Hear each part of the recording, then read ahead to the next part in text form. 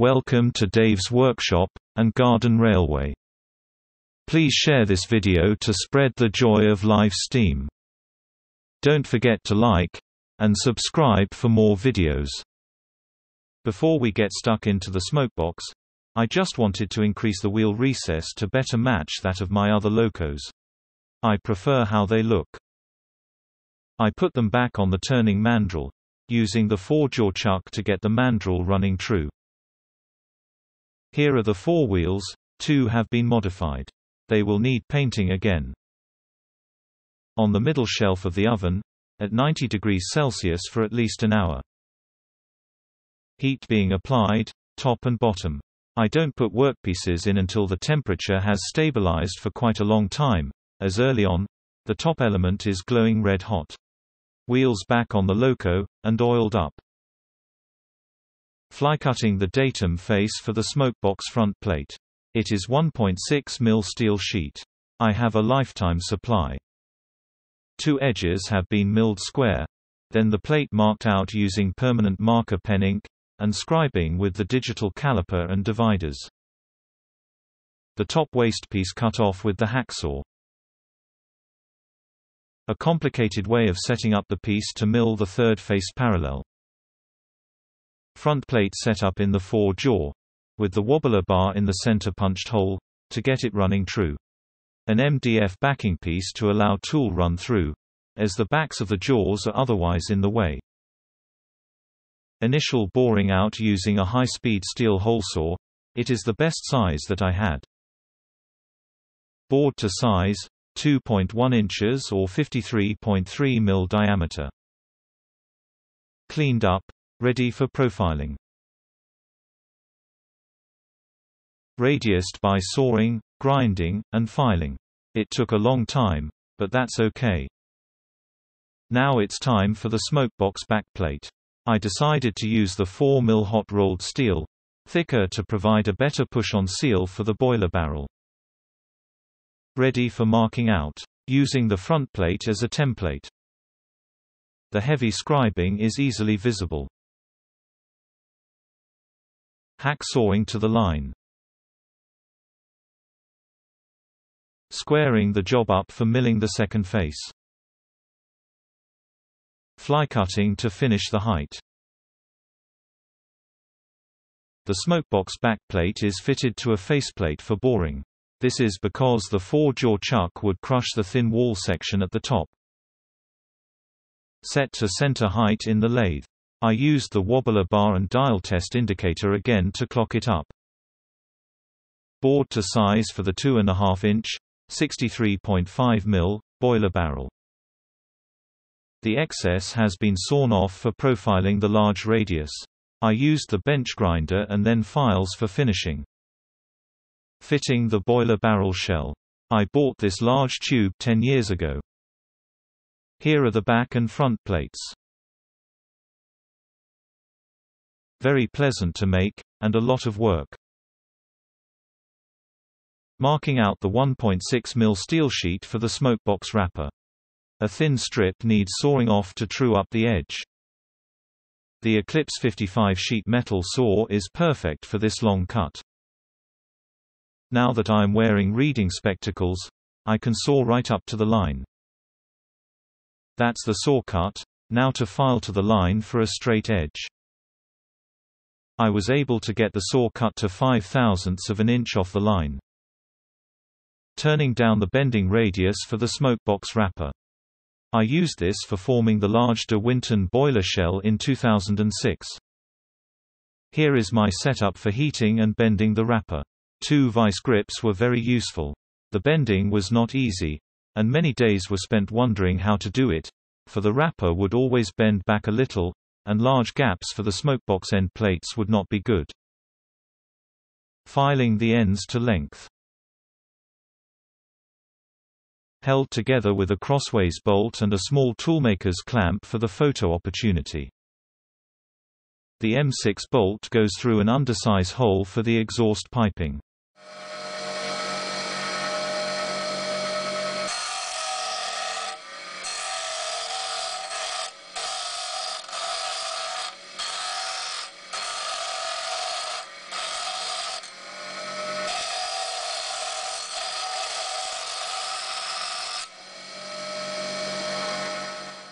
I realized that some discs were required so that I could apply some force to the wrapper via the end plates to finish form it. The discs were cut from the 4mm steel and rough ground to shape. Then drilled through 6mm for mandrel turning and fixing screws. Turned to size on a loco wheel turning mandrel. Checking the fit. This disc blank will stop this thin wall from deforming. Both disc blanks finished. Applying a bit of persuasion, without risk of squashing that lovely back plate. All screwed down and tightened up.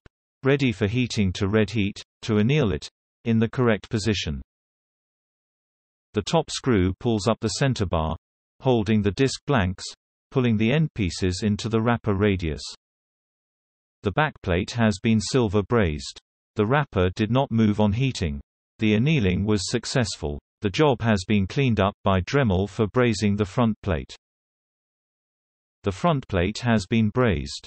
The job is sat on a piece of refractory paper to keep me from wasting heat into the fire bricks. Pretty in pink. I pickled the job in my citric acid bath, which has seen many dunkings of the quarry Hunslet copper boiler, imparting a microscopic layer of copper onto the steel. Here's the front. A smokebox door is needed. I put the smokebox on the 4-jaw chuck to skim the bores. When you bend sheet freehand without bending rolls, the edges always rise up. You can see where I have filed these down. Action shot. It's only about 200 RPM though. I don't often get to use chuck jaws this way. Cleaned up after a lot of dremeling with a tiny abrasive flapper wheel. The quarry Hunslet has a steel smokebox too, but I will paint this one internally before use. That top hole is going to need opening out soon, so that the loco may breathe. Making a start on the chimney base. 1.5 inches, or 38.1 mm free cutting steel bar. Drilling through half an inch, or 12.7 mm, it's my largest drill. Parted off to length, ready for boring. Bored to 3/4 inch, or just over 19 mm. That's the internal diameter of the chimney. Radiusing the base to suit the smokebox curve using a 4 mm round nose eBay cutter, using my favorite, step-by-step, method. Here's the setup. Using a plunger clock to simplify the vertical slide readings. I'm now using Google Sheets, to calculate the increments, and then tweak them so that they suit the lead screw dial markings. Quite a few cuts into the job, the curve was starting to be noticeable. Cutting to full depth, in 1/4 mm vertical increments. Halfway there, full depth, at about 5.5 mm. Those lovely curves. At the end of the first day. Finished, on the machine. I do like this process, and don't mind the time it takes. The radius wasn't quite as good a match on the smokebox as I would have liked, but never mind. In place, ready for more shaping. Superglued to a 3/4 inch bar for mandrel turning. The top taper has been turned. Superglue is perfectly adequate for this work, and requires a lot less heat to remove afterwards than my Loctite. A big radius, generated step by step. That big land needs filing down. After filing, and some polishing. The whole surface needed filing, just about.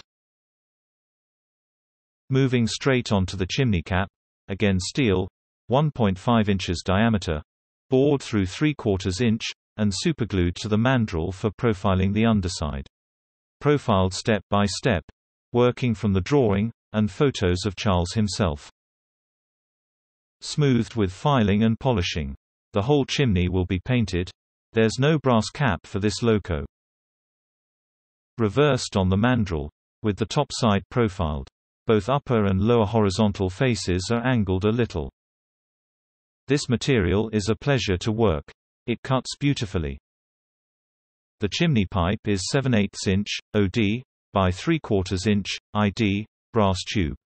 I had a piece in my metals box just the right length. The tube is turned halfway down on each end to about 0.812 inch diameter.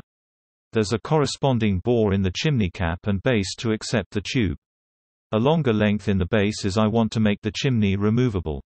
This feature has proved really useful in the quarry Hunslet, with changing the blast nozzle, and cleaning. I wasn't pleased with the base profile in the previous image. So, I set to it again with the files. And now it's much more like that on the photos of Charles. I finished it with the Dremel. Completed chimney sitting atop the smokebox. Now the base needs holding down. I did some further smoothing with 120 grit abrasive paper under the running kitchen tap. Hole sawing 20 mm diameter for the exhaust. I used the existing small hole as a guide. The base has been soldered to the smokebox using plumber's solder. You just can see a faint outline, where I drew around the base with permanent marker as a tinning guide for the solder. Both the smokebox and chimney base underside were tinned with solder. I preheated them with a gas torch before applying the solder with my 80-watt soldering iron. I use a zinc chloride liquid flux. Steel solders very well. The parts were then joined and the hole heated with the gas torch to remelt the solder. Now I could drill and tap 10 BA holes for the fixing screws. It's always nerve-wracking tapping 10 BA in steel. Plenty of cutting oil, and much tap reversing was done for each hole.